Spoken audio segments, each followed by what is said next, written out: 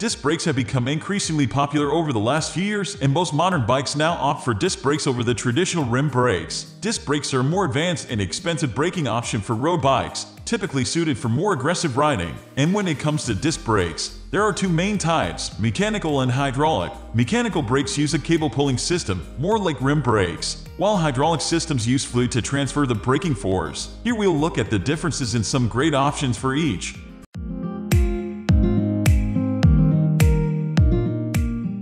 The differences between hydraulic and mechanical disc brakes. The biggest difference between the two types of disc brakes is efficiencies. While both options perform better than traditional rim brakes, particularly if it's wet conditions, mechanical disc brakes struggle to match the efficiency of hydraulic systems. The reason is because of similar problems to rim brakes. Mechanical disc brakes still suffer from cable friction, meaning the force applied at the lever is going to be greater than the resulting force at the caliper. Alternatively, hydraulic brakes, which have fluid contained in the master cylinder, is a much more efficient braking mechanism in which fluid, which is already in the system, forces the brake pads together when the lever is pushed. However, there is another key difference. Hydraulic brake systems actually multiply the amount of effort put into the lever, so the braking force is greater than the force you put in. That's the main reason for the difference in efficiency and performance. Hydraulic disc brakes give for better performance for less effort. They are also sealed system, meaning less maintenance is required following setup. Main differences between the two. Braking medium. Mechanical uses cable, hydraulics uses fluid.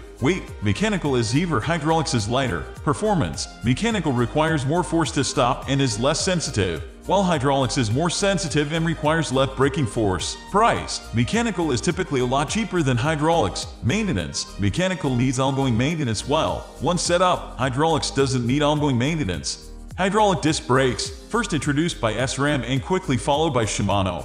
The hydraulic system has rapidly improved the development of disc brakes for road bikes. It's more expensive due to needing dedicated shift levers and system, but offers the most complete performance if you want to make the switch to disc brakes from traditional rim brakes. Apart from price, the other downside to hydraulic disc brakes is the lack of simplicity for home mechanics. Mechanical disc brakes. Mechanical disc brakes function similarly to traditional rim brakes. They are reliant on steel cable to activate the brake, compressing the brake pad against the rotor when the lever is pulled. The main benefit of mechanical disc brakes is they are compatible with normal rim brake shifters.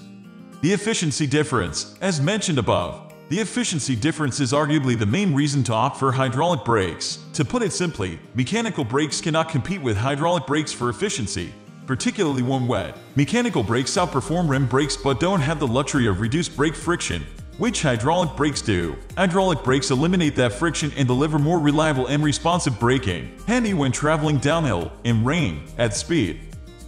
Maintenance. Because hydraulic brakes use sealed fluid, dirt can't get inside, making them pretty much maintenance-free. On the other hand, mechanical brakes can get dirt or grit in the system, which affects braking performance. That being said, if you're well used to cleaning traditional rim brakes, then that shouldn't put you off mechanical disc brakes. And if hydraulic brakes leak, they are far more complicated to fix. Design. As with most parts of a road bike, brake design has evolved throughout the years. Changing the location of brake calipers has resulted in a change in design from when rim brakes were required in a set position, and now you see wider tires and rim widths. Modern road bikes are now increasing to 28/3 rim width, whereas before almost all road bike tires were restricted to 25 The increased width improves comfort and speed, so in that aspect, disc brakes have helped a lot. Choosing between them. Clearly, there is a big performance difference, so why would anyone opt for mechanical brakes? The answer is the price. Hydraulics has the best performance, is lighter, more responsive, and reliable, but they are also a lot more expensive. However, the jump between rim brakes and mechanical disc brakes isn't that much, so begs the question of whether or not to invest in the first place.